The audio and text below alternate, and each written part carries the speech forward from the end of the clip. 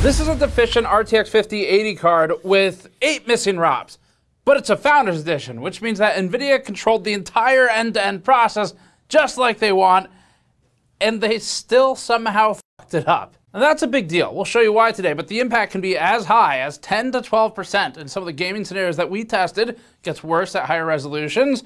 That's okay though. You'd never play a high resolution with a $1,000+ video card, right? Right? DLSS. So the common impact is 3 to 8%. There's a couple results that are 11, 12% better on the proper functioning 5080 versus this one, meaning that one's improved by that much. And we traded a functional Zotac 5080 to our viewer, Mason, for this defective 5080. So thanks for the trade, Mason. Thanks, Steve. We've confirmed and validated that this GPU is missing 8 of its ROPs. And as far as we're aware, Mason was the first one to have discovered this. It's down at 104 ROPs from the expected 112. That means the proper card has nearly 8% more ROPs than the defect. This is a huge problem because this is the type of issue that you cannot identify it by looking at the card. Now, contrary to what you might think, this blue painter's tape with the missing ROPs label on it, they don't just ship them with that. So because you can't see the defect, and because the defect won't be obvious in performance unless you probably have another card that's similarly powered to compare against, this is something that will very easily fly under the radar, especially for mainstream users. People who don't know we exist, don't pay attention to this stuff after they build a system. They build their system, they go about their way. That is most people. There will absolutely be defective units out there and people won't know about them. And at some point they'll end up on the secondhand market and you'll get screwed. And it might be past sort of a reasonable RMA window. Maybe they just tell you to go yourself if you have a defective unit in 4 years that you bought secondhand or something. But we don't think NVIDIA has done enough to draw attention to this issue. We're going to talk about that a lot today because this really is a problem. And they need to do more active outreach to let people know about it, because when you talk about 3 to 12%, that's the entire difference between some of the SKUs in the stack right now. And even for the ones with larger differences against the subsequent SKUs, you look at the 5090, NVIDIA claims a 4% difference, which we'll talk about that too, but that is basically like the difference in a partner model. That's a big problem. When you're talking about cards this expensive with this small of a gap between them, it really matters. And the fact that NVIDIA happened to know 0.5% within a day of the story breaking, and they excluded the 5080, to us this is very suspicious. NVIDIA may claim 0.5%, but from firsthand experience in our inbox alone, we have a hard time believing the count is that low, especially again since it didn't name the 5080 in the original statement. Either NVIDIA didn't know about the 5080 being affected, in which case it's wrong about the defect rate, or it did know, and it's being disingenuous at best by leaving it out. We're not sure which is worse here, but we've received dozens of emails from those of you in the audience, messages on social media, comments, saying that you have defective units because we put a bounty out for these, offering to pay extra, and wow, there are a lot of people with defective cards who are emailing us.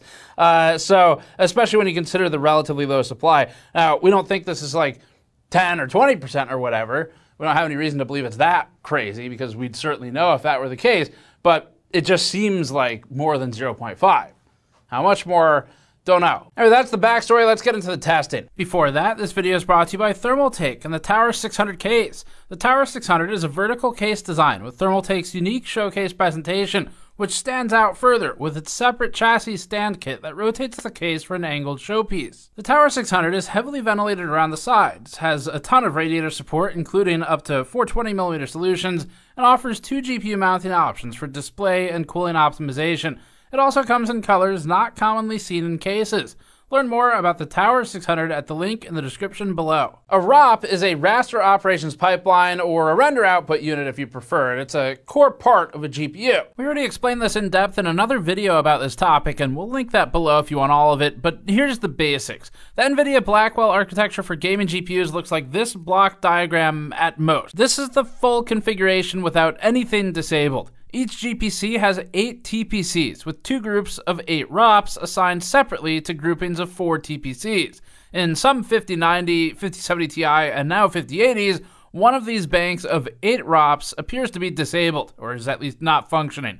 As we said before, the weird thing is that this shouldn't have been possible on the 5080 using traditional knowledge of how this type of manufacturing change can happen. The 5080 should be a full GB203 die, and so there are no disabled SMs on a GB203 RTX 5080. Unlike a 5090 or a 5070 Ti, where some of the stuff is turned off, and there could be collateral damage under traditional understanding. So maybe some poor TSMC or NVIDIA employee accidentally knocked over a coffee mug and it spilled on the delete ROPS.exe button or something. Whatever the case is, it had an impact. Now, over the years, in terms of where do ROPS sort of show up in testing data, the places we've seen an advantage in ROPS, not from a deficiency, but just how they were architected as close to ISO frequency and everything else as possible, typically we see that advantage from a benefit or a focus on ROPS appear in higher resolution, so especially 4K. You see it in a lot of types of anti-aliasing, especially the older, really heavy anti-aliasing or your 16-tap MSAA or something like that. You'd see it in those situations. Also scenes that are heavily blended, so ROPS are pretty late in the pipeline, and as a result, you'll see the impact from the higher count ROPS on the defect versus the functional proper unit show up in those blending situations at high resolutions. NVIDIA acknowledged this issue shortly after it emerged, but only for the 5070 Ti and the 5090. It almost immediately somehow knew exactly how many units were affected, which further reinforces our belief that NVIDIA would have known about this, with the company pinning it to 0.5% of units. The company did not name the 5080, it also didn't really apologize, and we felt it downplayed the performance impact to the lowest number possible, which would have been that 4% on the 5090 that they cited. It didn't mention that the 5070 Ti and the 5080 impact would be greater. After Mason's card showed up on Reddit, NVIDIA issued a second statement that we're going to call their oopsies statement, where they confirmed the 5080 was also affected. Ergo, oopsies.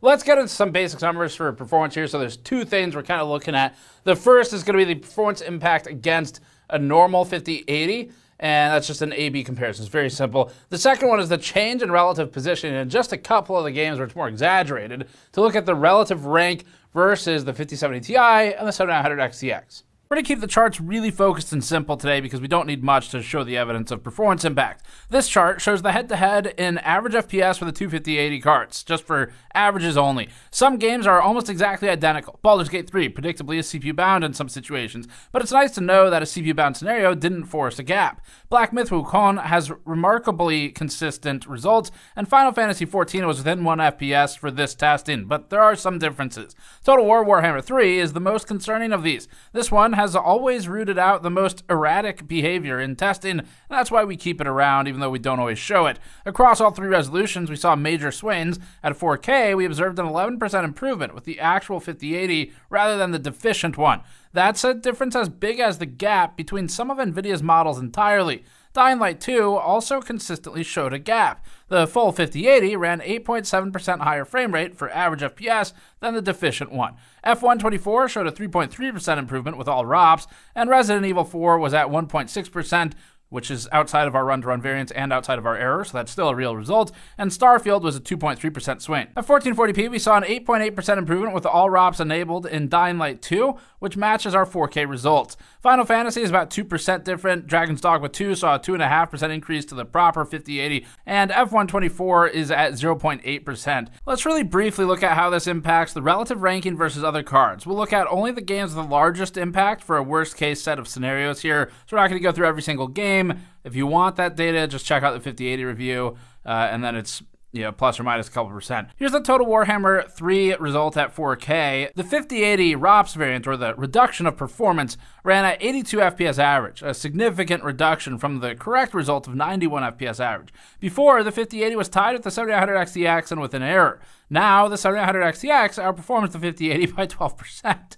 This is a huge swing. It makes the 7900 XTX significantly better value in this test. Sure, the partners might help you replace a defective model. However, that requires noticing it. The gap over the not ROPS deficient 5070 Ti is also reduced to nothing here. This particular title, and the way we test it, is highly reactive to this defect. In Dragon's Dogma 2, the 5080 Special Edition landed between the stock model and the 7900 XTX, cutting the gap in half. This significantly harms the value of the RTX 5080. The lead is reduced from 10% to 5%, so it is literally halved. The lead over the 5070 Ti is also cut, now 9.4% from 15%. 1080p shows the 5080 regression of Performance Edition at 157.1 FPS average from 165, which reduces it to equal with the 4080. Before, they were functionally equal. Now they are literally equal. The 5080's lead over the 5070 Ti was 9%. Now it's 3.8%. It was cut into a third of the benefit, basically. The 7900 XTX now is nearly within run-to-run variance of the 5080 defect. We'll just look at one more. In Dying Light 2 at 4K, the RTX 5080 normal card ran at 81 FPS average, with the 5080 ROPS defect card at 74.5 FPS average.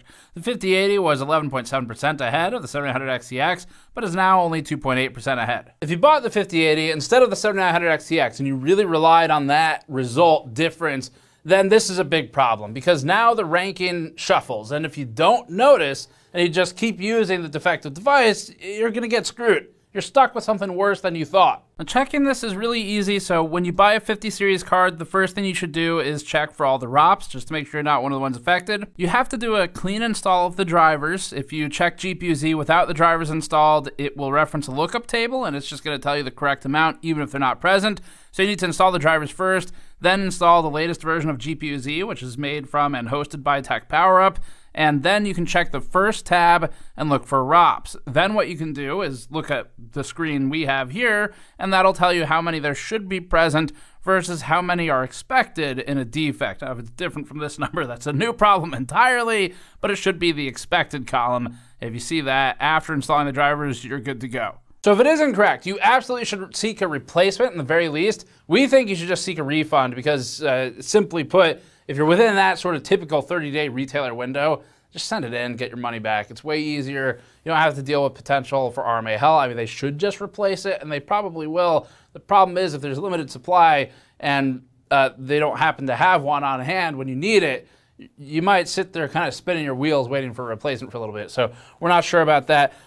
Personally, I would just get a refund. If I really wanted it, I'd buy it again. Now, easier said than done right now, but it might work out for you anyway. You might be, if you got scalped the first time, you got screwed by higher prices, especially pre-AMD announcement, they might be a little cheaper now. So anyway, that's just personally what I would do. If you really value having the card, then obviously you'll just have to think through that. Maybe you go through the RMA processes.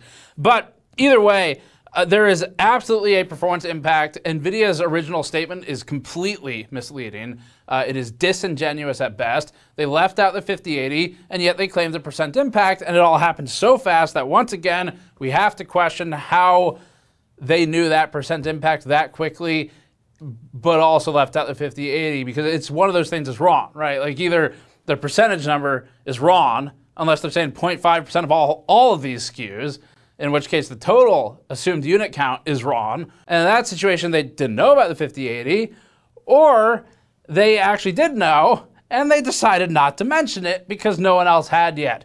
And that is a problem. Both of those are problems. If they didn't know, it's a big problem, because that's something that NVIDIA should know. If they did know, it's a big problem. That's because they were disingenuous with the answer, which they were anyway, because the number reference, a couple things. One is they said 1 ROP instead of 8 ROPs, where to TPU's point, it's 8 ROPs when it's marketing time, it's 1 ROP when it's problem time, or 1 ROP unit as they call it. And then secondarily, the number they gave was 4%, which appeared to be sort of through like, if we use mathematics and language, like transitively applied to the 5090 or something in that statement, because the 5070 Ti and the 5080, they're gonna be more than that, because the impact is greater than it is relative to the ROPS count on a 5090. So that is also misleading. And this is completely unacceptable, especially for a company to charge this much money for this type of GPU and to not try to really get out there and tell people about it, make sure they know about it. So NVIDIA absolutely deserves to get raked over the coals for this. Most users will not notice this, and that's really the biggest problem with all of it. We did take apart the card. There is no physical difference to the die. The text looks the same. It's got the same branding, so it's not like this is some accidental sub-brand that was marked, and it looks the same when we checked a number of reviews online for other 5080 teardowns. So at least at a die level, we can't see a difference without maybe scanning an electron microscope or something. The whole thing just sort of puts a cap on what has been an utter disaster of a launch for NVIDIA, where, like we said in the last video, we'll link it below, any one of these problems, okay, you get a mistake or two. But the totality of these mistakes is insane. And especially for the prices you're paying for it. It's absolutely baffling. So anyway, that's it for this one. Technically, we have a defective 5090 and 5070 Ti coming in as well. I guess we'll run them anyway. But you've seen the numbers for this one at the very least. And yeah, you absolutely should not settle for this. If yours is defective, get a refund. So that's it. Thanks for watching. Subscribe for more. Go to store.gamersnexus.net to help us out directly. Your purchases there, like of our PC building mod mats, our project and soldering mats, our dice kits, our mule mugs, and more. All of that helps fund us as we pay the shipping fees or just buy out users from their cards sometimes, or buy cards to trade them with. And those store purchases directly help us, so thanks as always. You can go to patreon.com/gamersnexus as well if you want to support there, and subscribe for more. We'll see you all next time.